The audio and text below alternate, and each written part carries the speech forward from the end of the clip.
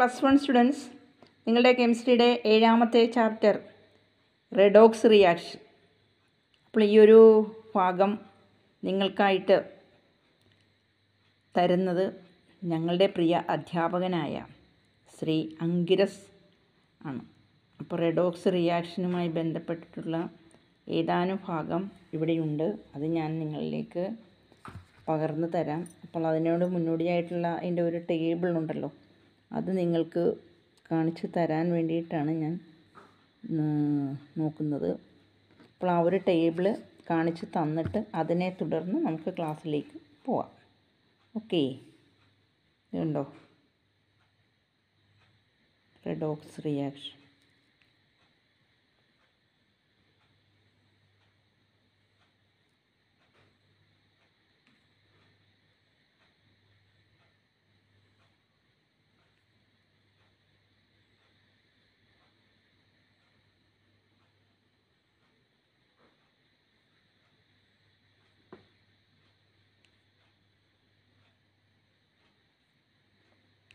Redox reaction എന്ന chapter oriented ആയിട്ട് ഉള്ള ആ ഒരു ടേബിൾ ഫോർമാറ്റാണ്. അതിലെന്തൊക്കെയാണെന്നുള്ളത് നിങ്ങൾ കൃത്യമായി നോക്കി മനസ്സിലാക്കാൻ ശ്രദ്ധിക്കുക.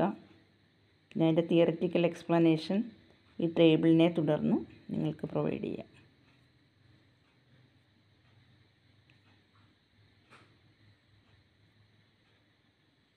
ഇത് ലാസ്റ്റ് പാർട്ടാണ്. ഓക്കെ, കണ്ടല്ലോ. അപ്പോൾ റെഡോക്സ് റിയാക്ഷനുമായി ബന്ധപ്പെട്ട് നമുക്കതിൻ്റെ തിയററ്റിക്കൽ പാർട്ടിലേക്ക് പോവാം. ഇന്നത്തെ ഈ കെമിസ്ട്രി ക്ലാസ് നിങ്ങൾക്ക് വേണ്ടിയിട്ട് പ്രൊവൈഡ് ചെയ്യുന്നത് ഞങ്ങളുടെ പ്രിയ അധ്യാപകൻ. ഞാൻ പറഞ്ഞല്ലോ, ഞങ്ങളുടെ പ്രിയപ്പെട്ട അധ്യാപകനാണ്. കെമിസ്ട്രി, മാത്സ്, ഫിസിക്സ്, ബയോളജി അങ്ങനെ എല്ലാ വിഷയവും മാനേജ് ചെയ്യുന്ന പ്രിയങ്കരനായ ഞങ്ങളുടെ ഒരു അധ്യാപകനുണ്ട്, ശ്രീ അങ്കിരസ്. അപ്പോൾ അദ്ദേഹത്തിൻ്റെ ക്ലാസ്സാണ് ഇന്ന്. ഓക്കെ, കേൾക്കുക. ഹലോ സ്റ്റുഡൻസ്, അപ്പോൾ ഞാൻ ഇന്ന് എടുക്കാൻ ഉദ്ദേശിക്കുന്ന ചാപ്റ്റർ എന്ന് പറയുന്നത് റിഡോക്സ് റിയാക്ഷനാണ്. സോ നിങ്ങളുടെ സിലബസ് പ്രകാരം 7ാമത്തെ ചാപ്റ്ററാണ് റിഡോക്സ് റിയാക്ഷൻ. അതായത് നിങ്ങളുടെ കണ്ടന്റിൽ 7ാമത്തെ ചാപ്റ്ററാണ് കാണിച്ചിരിക്കുന്നത്. ഓക്കെ, സോ ഇതിൽ നമുക്ക് പഠിക്കാൻ ഉള്ളത് ഓക്സിഡേഷൻ സ്റ്റേറ്റുകളെ കുറിച്ച് പഠിക്കണം. അതുപോലെ ഓക്സിഡേഷൻ റിഡക്ഷൻ റിയാക്ഷൻ, പിന്നെ ടൈപ്സ് ഓഫ് റിഡോക്സ് റിയാക്ഷൻ. അത് കഴിഞ്ഞ് വരുന്നത് ബാലൻസിങ്, റിഡോക്സ് റിയാക്ഷൻ്റെ ബാലൻസിങ്ങിനെ കുറിച്ചാണ്. സോ റിഡോക്സ് റിയാക്ഷൻ നമ്മൾ ചെറിയ ക്ലാസ്സുകളിൽ തൊട്ടേ നമ്മൾ കേൾക്കുന്നുണ്ട്. As the name suggest, redox reaction എന്ന് പറയുന്നത് ബോത്ത് ഓക്സിഡേഷൻ ആൻഡ് റിഡക്ഷൻ രണ്ടും കൂടെ കമ്പൈൻ ചെയ്ത് വരുന്ന റിയാക്ഷനുകളെയാണ് ഓക്സിഡേഷൻ അല്ലെങ്കിൽ റിഡോക്സ് റിയാക്ഷൻ എന്ന് നമ്മൾ പറയുന്നത്. അപ്പോൾ ഇവിടെ ഒരു ചോദ്യം വന്നിട്ടുണ്ടല്ലേ, എന്താണ് റെഡോക്സ് റിയാക്ഷൻ? അതിൻ്റെ ആൻസർ സാറ് പറഞ്ഞു കഴിഞ്ഞു.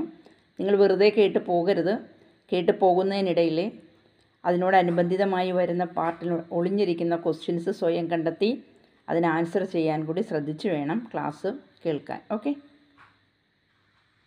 അപ്പോൾ ഫസ്റ്റ് ഓഫ് ഓൾ നമുക്ക് പഠിക്കാനുള്ളത് ഓക്സിഡേഷൻ സ്റ്റേറ്റുകളെ കുറിച്ചാണ്. ഓക്സിഡേഷൻ സ്റ്റേറ്റ് എന്ന് പറയുമ്പോൾ ഒരു എലമെന്റ് യൂഷ്വലി കാണിക്കുന്ന ഒരു ചാർജ്ഡ് സ്റ്റേറ്റ് അല്ലെങ്കിൽ ഒരു അയോണിൻ്റെ സ്റ്റേറ്റ്, അതാണ് ഓക്സിഡേഷൻ സ്റ്റേറ്റ് കൊണ്ട് ഉദ്ദേശിക്കുന്നത്. സോ ഓക്സിഡേഷൻ സ്റ്റേറ്റ് എന്ന് പറയുമ്പോൾ ഞാൻ പറഞ്ഞ ഔട്ടർ മോസ്റ്റ് ഇലക്ട്രോണിനെ റിമൂവ് ചെയ്ത് കഴിയുമ്പോൾ ജനറലി അവിടെ ഒരു അയോൺ ഫോം ചെയ്യും അല്ലേ. അപ്പോൾ ആ അയോൺ കാണിക്കുന്ന ചാർജാണ് നമ്മുടെ ഓക്സിഡേഷൻ സ്റ്റേറ്റ് എന്ന് ഉദ്ദേശിക്കുന്നത്. അടുത്തൊരു ചോദ്യം വന്നു, ഓക്സിഡേഷൻ സ്റ്റേറ്റ് എന്നാൽ എന്ത്?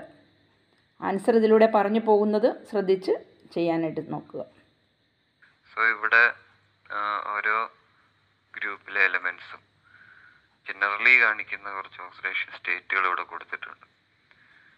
സോ ഇവിടെ ഫസ്റ്റ് ഗ്രൂപ്പ് എലമെൻസ് കാണിക്കുന്ന ഓക്സിഡേഷൻ സ്റ്റേറ്റ് ആണ് +1 ഓക്സിഡേഷൻ സ്റ്റേറ്റ്. സോഡിയം പൊട്ടാസ്യം ഒക്കെ എടുത്തു കഴിഞ്ഞാൽ എപ്പോഴും അത് +1 ഓക്സിഡേഷൻ സ്റ്റേറ്റിലേ എക്സിസ്റ്റ് ചെയ്യത്തുള്ളൂ. കാരണം ഔട്ടർ മോസ്റ്റിൽ ഒരു ഇലക്ട്രോൺ ആണുള്ളത്. ആ ഇലക്ട്രോണെ അവരെപ്പോഴും റിമൂവ് ചെയ്തിട്ട് +1 ഓക്സിഡേഷൻ സ്റ്റേറ്റിലായിരിക്കും. അതുപോലെ അതിലൊരു അഡീഷണൽ ഒരു എലമെന്റ് വരുന്നത് ഹൈഡ്രജൻ ആണ്. ഹൈഡ്രജനും +1 ഓക്സിഡേഷൻ സ്റ്റേറ്റിലാണ് കൂടുതലും എക്സിസ്റ്റ് ചെയ്യുന്നത്. ദെൻ സെക്കൻഡ് ഗ്രൂപ്പ് എലമെന്റ്സ് അത് +2 ഓക്സിഡേഷൻ സ്റ്റേറ്റ് ആയിരിക്കും കാണിക്കുന്നത്. ഓക്കെ, ദെൻ വരുന്നത് ബോറോൺ ഫാമിലി, അത് -3 ഓക്സിഡേഷൻ സ്റ്റേറ്റ് ആയിരിക്കും. കാർബൺ ഫാമിലി -4 ഓക്സിഡേഷൻ സ്റ്റേറ്റ് ആയിരിക്കും. നൈട്രജൻ ഫാമിലി -3 ഓക്സിഡേഷൻ സ്റ്റേറ്റ് ആയിരിക്കും. Oxygen -2 and halogen -1. ഇപ്പം നമ്മളൊരു മോളിക്യൂൾ എടുത്തിട്ട് അതിലെ ഇന്ന എലമെന്റ് എത്ര ഓക്സിഡേഷൻ സ്റ്റേറ്റ് കാണിക്കുന്നു എന്ന് ചോദിച്ചു കഴിഞ്ഞാൽ, അല്ലെങ്കിൽ സെൻട്രൽ ആറ്റം അല്ലെങ്കിൽ സെൻട്രൽ അയോൺ എത്രയാണ് ഓക്സിഡേഷൻ സ്റ്റേറ്റ് കാണിക്കുന്നത് എന്ന് ചോദിച്ചു കഴിഞ്ഞാൽ, ഇപ്പം അതിൽ അറ്റാച്ച് ചെയ്തിരിക്കുന്ന എലമെന്റ്സ് ഇതിലേതെങ്കിലുമൊക്കെ ആണെങ്കിൽ ജനറലി നമുക്ക് ഈ ഒരു ഓക്സിഡേഷൻ സ്റ്റേറ്റുകൾ അവിടെ ഇട്ട് കൊടുക്കാം. അവിടെ ഇട്ട് കൊടുത്തിട്ട് മാത്തമാറ്റിക്കലി നമുക്കത് കണ്ടുപിടിക്കാൻ പറ്റും. ഓക്കെ, ൊക്കെ ഹൈഡ്രജൻ കമ്പൈൻ ചെയ്യുമ്പോൾ ഹൈഡ്രജന് -1 ഓക്സിഡേഷൻ സ്റ്റേറ്റ് ആയിരിക്കും. ഓക്കെ, ബട്ട് നോൺ മെറ്റൽസുമായിട്ട് കമ്പൈൻ ചെയ്യുമ്പോൾ ഹൈഡ്രജൻ എപ്പോഴും +1 ഓക്സിഡേഷൻ സ്റ്റേറ്റിലായിരിക്കും എക്സിസ്റ്റ് ചെയ്യുന്നത്.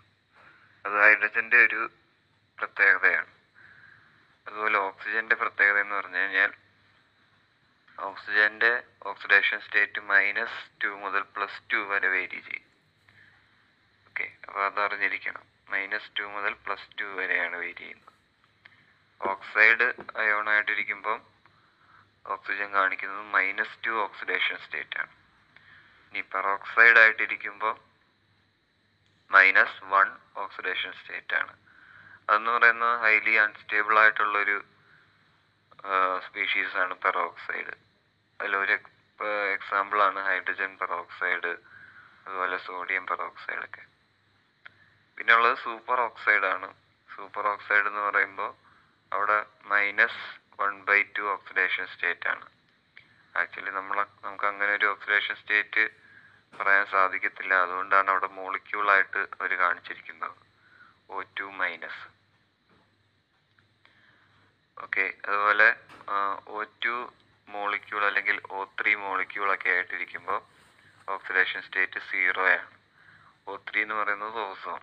ഓക്കെ, ഇനി അടുത്തത് ഈ പറയുന്ന ഹാലജൻസുമായിട്ട് കമ്പൈൻ ചെയ്യുമ്പോൾ, ഇപ്പോൾ ഡൈ ഓക്സിജൻ ഡൈഫ്ലൂറൈഡ് അല്ലെങ്കിൽ ഓക്സിജൻ ഡൈഫ്ലൂറൈഡ്, ഇങ്ങനെ ഈ പറയുന്ന ഇലക്ട്രോനെഗറ്റിവിറ്റി കൂടിയ ഹാലജൻസുമായിട്ടൊക്കെ കമ്പൈൻ ചെയ്യുമ്പോൾ അവർ പോസിറ്റീവായിട്ടുള്ള ഓക്സിജൻ പോസിറ്റീവായിട്ടുള്ള ഓക്സിഡേഷൻ സ്റ്റേറ്റ് ആയിരിക്കും കാണിക്കുന്നത്.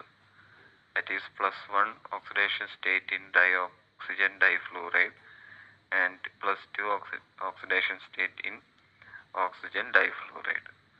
സോ ഇപ്പോൾ ഏറെക്കുറെ ഓക്സിഡേഷൻ സ്റ്റേറ്റ് എന്താണെന്ന് മനസ്സിലായി എന്ന് വിശ്വസിക്കുന്നു. ഒന്നുമില്ല, ജസ്റ്റ് ആ ഒരു എലമെന്റ് കാണിക്കുന്ന ചാർജുകൾ ഏതൊക്കെയായിരിക്കും ഓരോ മോളിക്യൂളിനുള്ളിലാണ്. But molecule as A whole neutral ആയിരിക്കും, അല്ലെങ്കിൽ ചാർജ്ലെസ് സ്പീഷീസ് ആയിരിക്കും. അതിനുള്ളിൽ ഇലക്ട്രോൺസ് എക്സ്ചേഞ്ച് ചെയ്യുന്ന വഴിയോ അല്ലെങ്കിൽ ഇലക്ട്രോൺസ് ഷെയർ ചെയ്യുന്ന വഴിയോ ഒരു ചാർജ് ഇന്റേണലി ഉണ്ടാവും. സോ ആ ചാർജാണ് ഓക്സിഡേഷൻ സ്റ്റേറ്റ്സ് എന്ന് പറയുന്നത്. ഓക്കെ, ഇനി അടുത്തത് ഇവിടെ നൈട്രജന്റെ കേസ് പറയുന്നുണ്ട്. നൈട്രജന്റെ കേസ് എന്ന് പറയുന്നത് നൈട്രജൻ ഫോം ചെയ്യുന്ന ഡിഫറെൻറ്റ് കോമ്പൗണ്ട്സ് ആണ്. അപ്പോൾ ആ കോമ്പൗണ്ട്സിൽ നൈട്രജന്റെ ഓക്സിഡേഷൻ സ്റ്റേറ്റ് ആണ് കൊടുത്തിരിക്കുന്നത്. ഓക്കെ, ഇപ്പം അതിൽ ഓരോ മോളിക്യൂളും അതുപോലെ അതിൻ്റെ സ്ട്രക്ചറും ഇവിടെ കൊടുത്തിട്ടുണ്ട്. ഫസ്റ്റ് വൺ എന്ന് പറയുന്നത് ഹൈഡ്രസോയിക് ആസിഡ് ആണ്. ഹൈഡ്രസോയിക് ആസിഡ് എന്ന് പറയുമ്പോൾ N3H. ഓക്കെ, അവിടെ നൈട്രജൻ്റെ ഓക്സിഡേഷൻ സ്റ്റേറ്റ് വരുന്നത് -1/3 ആണ്. കാരണം ഹൈഡ്രജൻ എക്സിസ്റ്റ് ചെയ്യുന്നത് +1 ഓക്സിഡേഷൻ സ്റ്റേറ്റിലാണ്. സോ അവിടെ -1/3 എന്ന് പറയുന്ന ഒരു ഓക്സിഡേഷൻ സ്റ്റേറ്റാണ് നൈട്രജൻ കാണിക്കുന്നത്. പിന്നെ വരുന്നത് അമോണിയം നൈട്രേറ്റ്. Ammonium നൈട്രേറ്റിൽ +1 oxidation സ്റ്റേറ്റാണ്. പിന്നെ ammonium nitrite. Ammonium നൈട്രൈറ്റിലും nitrogen 0 oxidation state കാണിക്കും. അതായത് ഇവിടെ 2 നൈട്രജൻ വീതം ഉണ്ടല്ലേ. അപ്പം അമോണിയം നൈട്രേറ്റിൽ NH4NO3 ശരിയല്ലേ. അതിൽ NH4ലെ നൈട്രജൻ -3 ഓക്സിഡേഷൻ സ്റ്റേറ്റ് കാണിക്കും. NO3 ആ ഒരു സ്പീഷീസിലെ നൈട്രജൻ +5 ഓക്സിഡേഷൻ സ്റ്റേറ്റ് കാണിക്കും.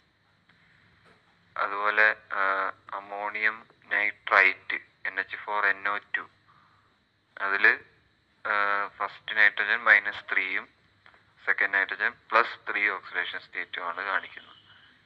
സോ ഈ സ്പീഷീസ് എല്ലാം ഓർത്ത് വെച്ചിരിക്കണം. എക്സാമിന് ചിലപ്പം ചോദിക്കും, ഇങ്ങനെ ഏതെങ്കിലും ഒരു മോളിക്യൂൾ തന്നിട്ട് അതിലെ നൈട്രജൻ്റെ ഓക്സിഡേഷൻ സ്റ്റേറ്റുകൾ കണ്ടുപിടിക്കാൻ ചോദിക്കും. ജനറലി -3 ഓക്സിഡേഷൻ സ്റ്റേറ്റ് ആണ്. സോ അതാണ് ആദ്യം ഉള്ള നൈട്രജൻ കാണിക്കുന്നത്. പിന്നീട് ഓക്സൈഡുമായിട്ട് അല്ലെങ്കിൽ ഓക്സിജനുമായിട്ട് കമ്പൈൻ ചെയ്തിരിക്കുന്ന നൈട്രജനാണ് ഡിഫറെൻ്റ് ഓക്സിഡേഷൻ സ്റ്റേറ്റ്സ് കാണിക്കുന്നത്. ഓക്കെ, പിന്നെ ഓർഗാനിക് ആയിട്ടുള്ള കോമ്പൗണ്ടാണ്. അപ്പോൾ അതിൽ നൈട്രജൻ എക്സിസ്റ്റ് ചെയ്യുന്ന ഓക്സിഡേഷൻ സ്റ്റേറ്റ്, അതായത് ഇവിടെ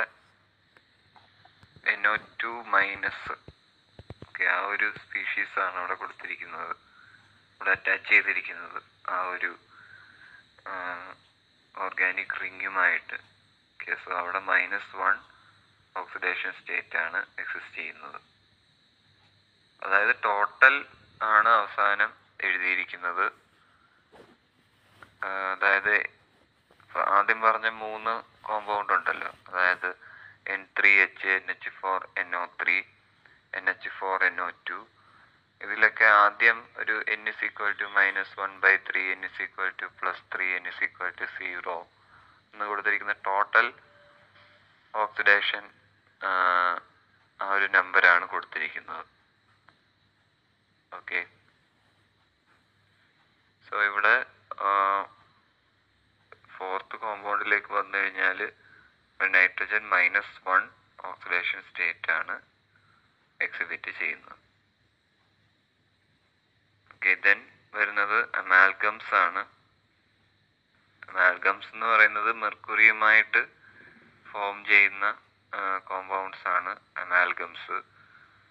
so addition compounds of metal and mercury, അതിനെയാണ് അമാൽഗംസ് എന്ന് പറയുന്നത്.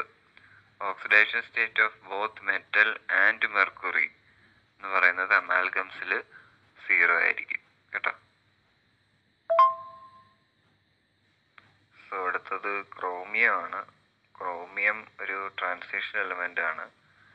സോ ട്രാൻസിഷൻ എലമെൻറ്റിൻ്റെ ഒരു മെയിൻ പ്രത്യേകത എന്ന് പറഞ്ഞു കഴിഞ്ഞാൽ ഒരു വേരിയബിൾ ഓക്സിഡേഷൻ സ്റ്റേറ്റ്സ് കാണിക്കും. ഓക്കെ, സോ ഇവിടെ CrO5 ഇതെല്ലാം ക്രോമിയത്തിൻ്റെ ഓക്സൈഡ്സ് ആണ്. So oxide രൂപത്തിലിരിക്കുമ്പോൾ chromium +6 oxidation state കാണിക്കും. ഓക്കെ, ഇനിയും ഒരു മെറ്റലുമായിട്ട് കമ്പൈൻ ചെയ്യുമ്പോൾ ഇവിടെ +3 ഓക്സിഡേഷൻ സ്റ്റേറ്റ് ആയിരിക്കും കാണിക്കുന്നത്. സോ ഈ ഓക്സിഡേഷൻ സ്റ്റേറ്റ് കണ്ടുപിടിക്കുന്നത് ആ ഒരു രീതി ഇവിടെ കാണിച്ചിട്ടുണ്ട്. അതായത് ക്രോമിയം, ഓക്കെ, ഓക്സിജൻ ഇവിടെ എക്സിസ്റ്റ് ചെയ്യുന്നത് -1 ഓക്സിഡേഷൻ സ്റ്റേറ്റിലാണ്. ഓക്കെ, -1 ഓക്സിഡേഷൻ സ്റ്റേറ്റിലാണ് എല്ലാ ഓക്സിജൻസും. സിംഗിൾ ബോണ്ട് ആണെങ്കിൽ അവിടെ -1 ആണെന്ന് ഓർത്തിരിക്കണം. ഓക്കെ, ഡബിൾ ബോണ്ട് വരുമ്പോഴേ -2 ഓക്സിഡേഷൻ സ്റ്റേറ്റ് ആവുള്ളൂ. സോ എല്ലാം സിംഗിൾ ബോണ്ട് ആണെങ്കിൽ ഓക്സിജൻ്റെ ഓക്സിഡേഷൻ സ്റ്റേറ്റ് -1 ആണെന്ന് ഓർത്തിരിക്കണം.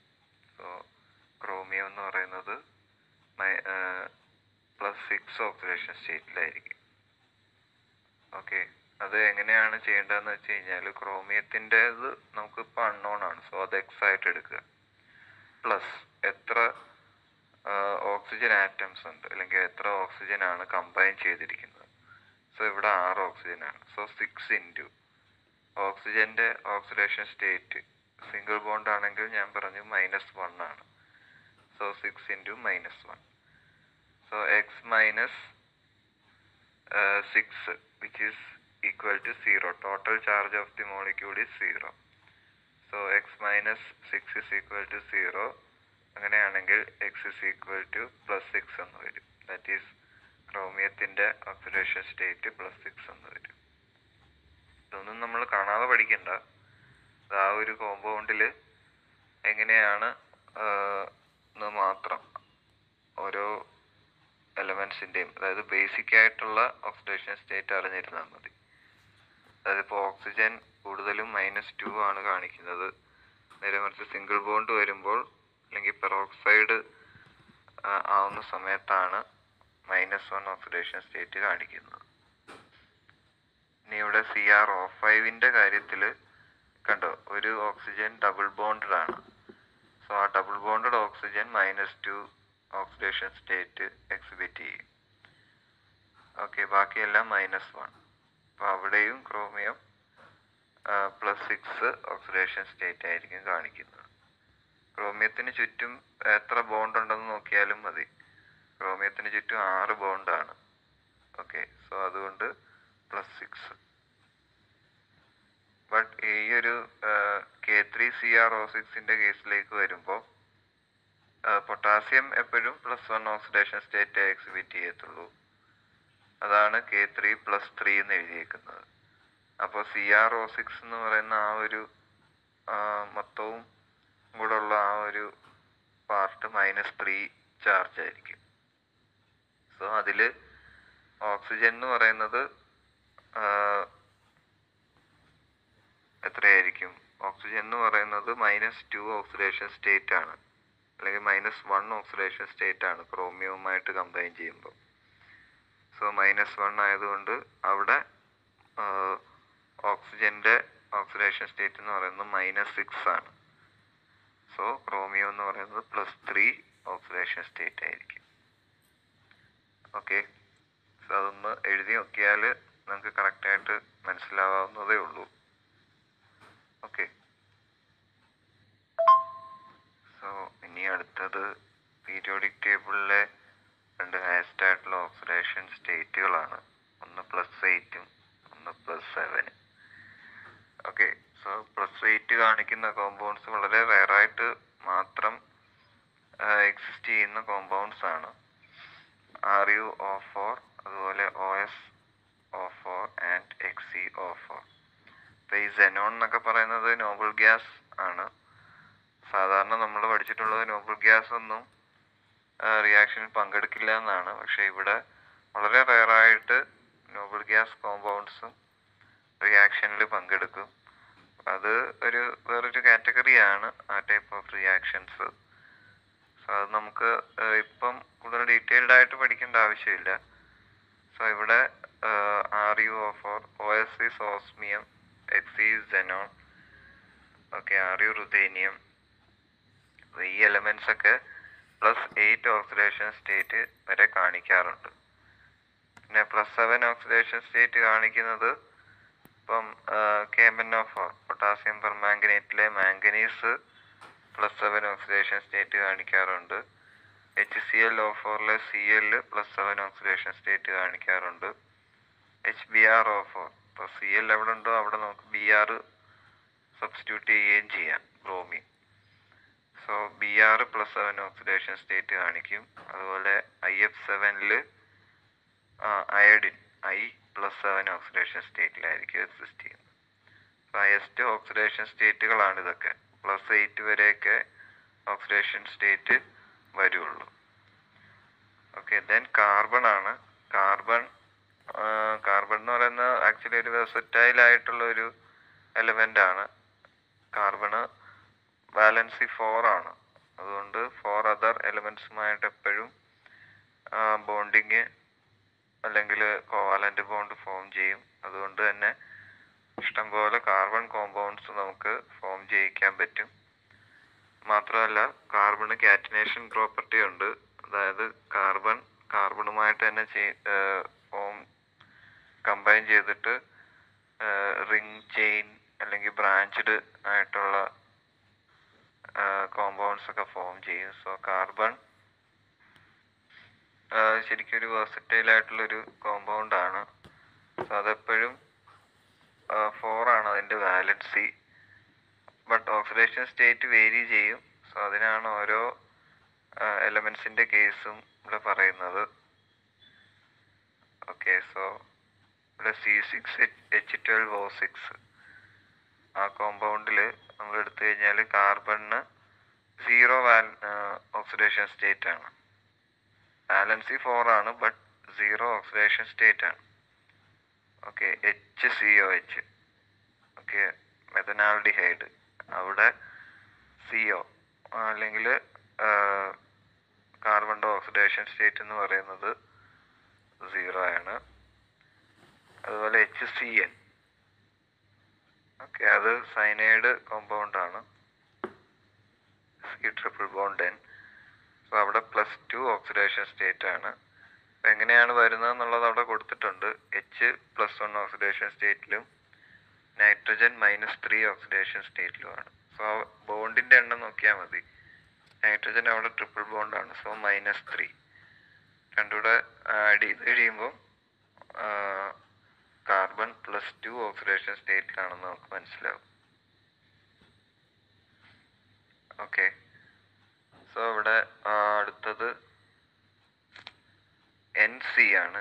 NC വരുമ്പോൾ അവിടെയും +2 ഓക്സിഡേഷൻ സ്റ്റേറ്റ് ആണ്. അടുത്തത് C6 കാർബണാറ്റ്, അല്ലെങ്കിൽ ഞാൻ പറഞ്ഞു ബ്രാഞ്ച്ഡ് ആയിട്ടുള്ള കോമ്പൗണ്ട്സ് കാർബൺ ഫോം ചെയ്യുന്നത്. സോ ഇവിടെ മെയിൻ ചെയിനിൽ 5 കാർബൺ ആറ്റം ആണുള്ളത്. 5ാമത്തെ എക്സാമ്പിളാണ് ഞാൻ പറയുന്നത്. 5 കാർബൺ ആറ്റം ആണുള്ളത്.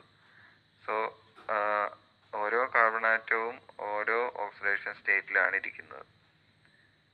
So first carbon CH3 ഗ്രൂപ്പുള്ള carbon atom -3 oxidation സ്റ്റേറ്റിലാണ് ഇരിക്കുന്നത്. CH2 ആയിട്ടുള്ള കാർബൺ ആറ്റം -2 ഓക്സിഡേഷൻ സ്റ്റേറ്റിലാണ് ഇരിക്കുന്നത്. CH ബോണ്ട് വരുമ്പോൾ അല്ലെങ്കിൽ CH ഗ്രൂപ്പ് ആകുമ്പോൾ -1 ഓക്സിഡേഷൻ സ്റ്റേറ്റിലാണ് കാർബൺ ഇരിക്കുന്നത്.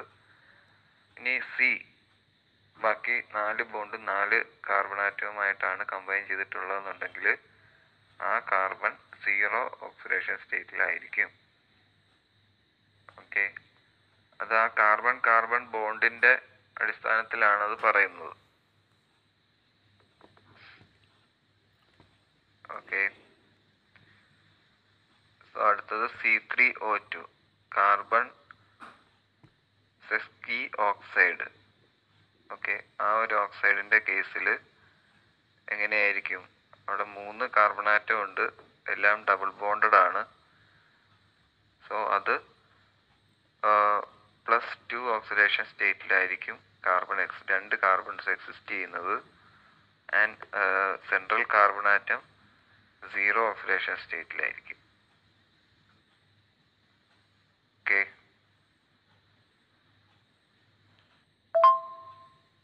പിന്നെ ഇതിനെ തുടർന്നുള്ള സെക്കൻഡ് പാർട്ട് അടുത്തൊരു വീഡിയോ സെഷനിലൂടെ തരാവേ. കാരണം ക്ലാസ്സിൻ്റെ ലെങ്ത് ഒരുപാടാകും. അതുകൊണ്ട് തന്നെ നെക്സ്റ്റ് സെഷനിലേക്ക് തരാം. Okay, thank you. Class watch ചെയ്യുക, നന്നായിട്ട് നിങ്ങളുടെ വിലയേറിയ അഭിപ്രായങ്ങൾ നൽകുക. Okay, thank you again.